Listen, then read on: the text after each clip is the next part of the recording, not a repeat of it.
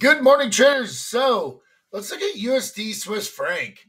So we got a little bit of a pop off of S2 yesterday, and we were able to squeeze a little bit of profit out of it over in my Telegram group. But now it looks like we're busting down below. So I'm going to see what happens right at this price here and be looking for a possible long trade.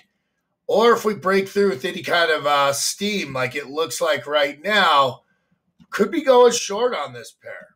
So good point, good inflection point to look at. We're in a bullish area of larger time frames, but doesn't mean that we got to go bullish, right? Just means we got to pay attention at this level.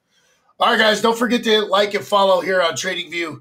If you want to see more of the services I provide, head on over to allenfx.com.